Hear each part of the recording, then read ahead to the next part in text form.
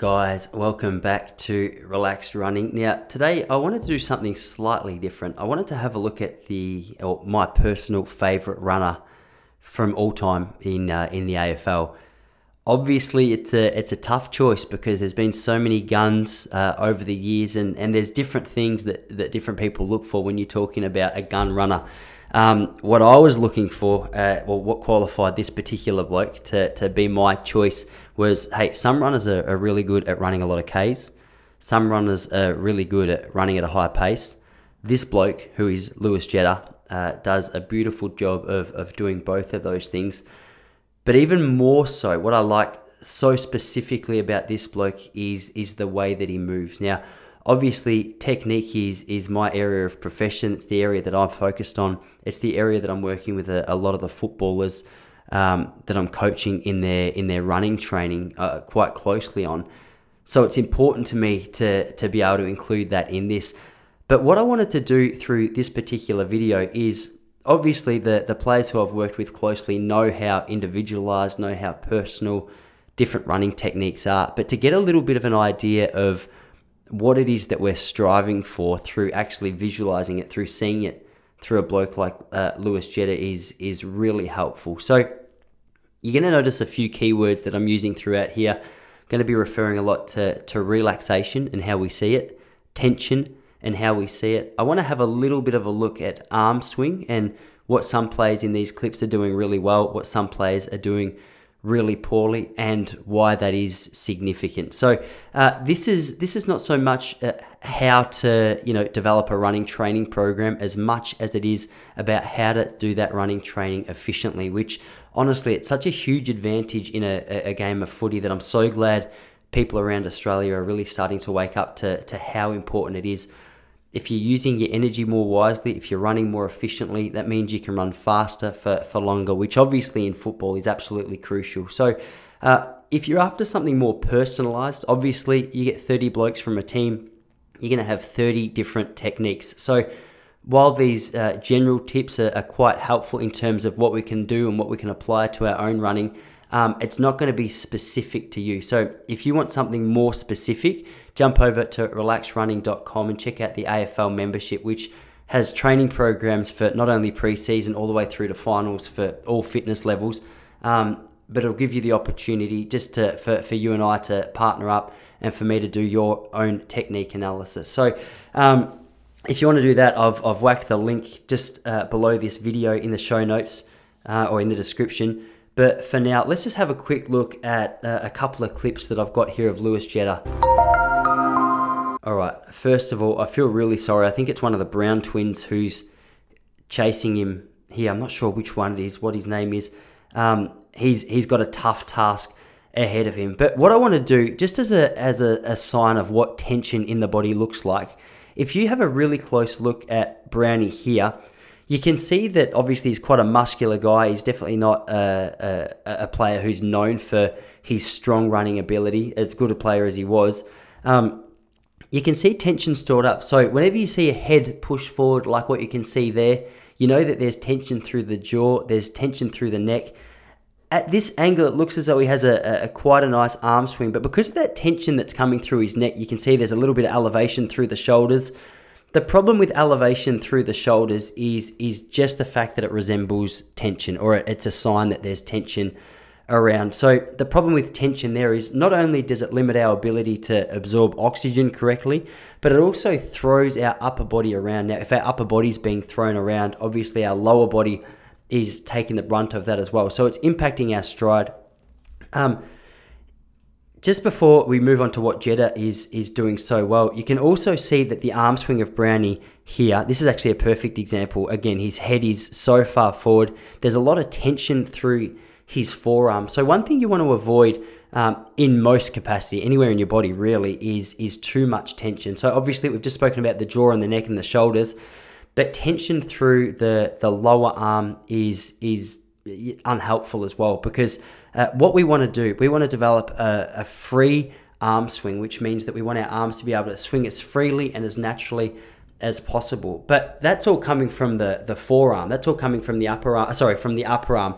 That's not coming from the forearm. So if we're swinging through here, like what I said about our momentum being thrown off, a lot of the time, which you can see through the angle of his hand just here as well, it's sort of pointing out behind him. That's throwing that backhand almost on an angle, which is just overextending or over-exaggerating that inefficient energy use in the upper body. But with that out of the way, sorry, Brownie, mate, you're a great athlete. I just wanted to use you as an example of the difference between yourself and Jeddah. And, mate, so many people are in the same boats. He's a beautiful mover. So look at Jeddah here. His chin's relaxed. You can see it's almost, well, it is on a slight down angle.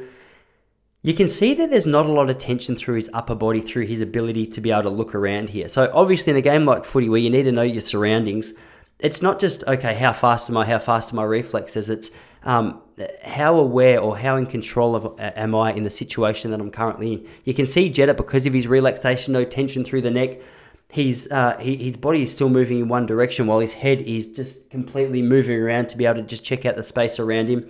His shoulders are incredibly relaxed. His knee lift is beautiful. Look at that mid-flight.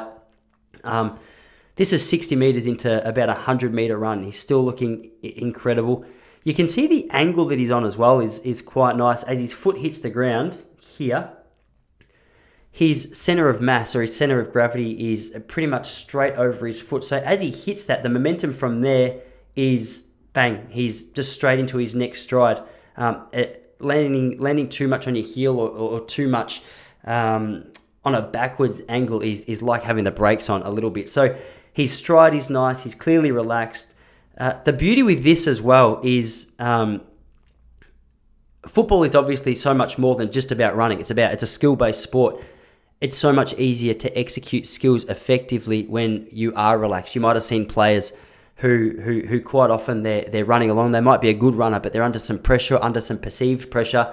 As a result, they tighten up and just a really inefficient disposal. So one of the big advantages that you can get through developing more relaxation in your running through your game is just that ability to be able to dispose of the ball more effectively, get that disposal efficiency right up there. Obviously, it's no surprise. Jeddah, he's run away from Brownie, got about another 30 meters to run. Looking around, he almost starts jogging here, kicks it through for a goal. Now, this is a great clip as well, because I think the other option that I was going for today was Cyril Rioli, just for his ability to move, his agility. I just think Jeddah is a better mover, and I think this was a perfect clip to be able to just exemplify that. What I want to show you here is not only the things that we've just spoken about how there's no tension through his body. You can already see here Rioli chasing him. There's a little bit of tension through his shoulders, which is no surprise. It's our natural first movement when we're trying to go at fast pace. But what I want to show you here is Jeddah's ability to manipulate his leg speed as well. You can see that he's so in control, because in a moment he makes a slight move to the right or left. I can't remember. And then just watch the speed of his legs pick up. It's incredible to see. And here, bang, he runs around again. The only reason he has that capacity to pick up that leg speed is because of the relaxation that's going through. If you're tense or you feel like you're already going at max speed, you feel like you've got nothing left to exert, obviously you're not going to be able to turn over that speed like he's just done here. What he goes on to do, again, beautiful bounce. He stays so relaxed, disposes of the ball, still runs away from Rioli, who is just a gun, and gets the ball down forward. This is just a little bonus clip just before I finish up and sort of summarize this video. It's just another nice little glimpse of what a great runner looks like when they're running. So how does that apply to your running? Well, we said at the start, there's a few things that you can do, but as a start point, as a general rule, something that applies to absolutely everyone, regardless of your technique, is trying to develop some form of relaxation or develop a cue that's going to help you relax. So if you feel as though you're a player who might get tense when you're tired, when you're under pressure, when you're nervous, it's that classic deep breath is a great place to start. So also, another way to eliminate that tension through your forearms, as well as that breath, is imagine holding some eggs in your hand, and as you're running, if those eggs are being cracked, then there's too much tension. So final cue as well is that, as a general rule, around about a 90-degree angle through your arm, so about an angle like that, is a great place to start. You really want to eliminate that momentum being developed through throwing your arm back like that. You want that momentum to come through your upper body, through your elbow. If you imagine that you're trying to elbow someone behind you, which in a game of footy might actually be the case, that's where you really want to generate that power. There should be a real relaxation through your hands. Relaxation, honestly, it's something that, pardon the pun, Relaxed Running is the name of the channel, and rightly so. It's something that I'm so passionate about. It enables you to run more efficiently and do it for longer. But also, as we spoke about just a few minutes ago, it allows you to dispose of the ball far more cleanly. If you can be relaxed as you dispose of the ball, just watch the efficiency of that movement just improve. Another thing that we could go into more detail with this, and as I said, if you want to jump over to Relaxed Running, I can analyze your actual film footage, give you guidance as well as training. But the angle of our body is an important one. We don't want to be too upright. We don't want to be too leaned over. We want to have a nice slight angle forward, just as we spoke about with Jetta before, so that when our foot hits the floor, we've got that nice body mass over the center of our foot, so that it can just propel us forward. We're not putting on the brakes. As a result, release of that tension, our stride length is going to remain longer if we can stay relaxed. Obviously, this is stuff that if I go into it too far, it's too general. So, hope that helps, guys. If there's any questions, make sure you whack them down in the comments below. Any concerns, reach out to me. And as I said, if you need more help, jump over to relaxedrunning.com, and I'm more than happy to point you in the right direction. All right, guys, happy training, and I'll see you all next week.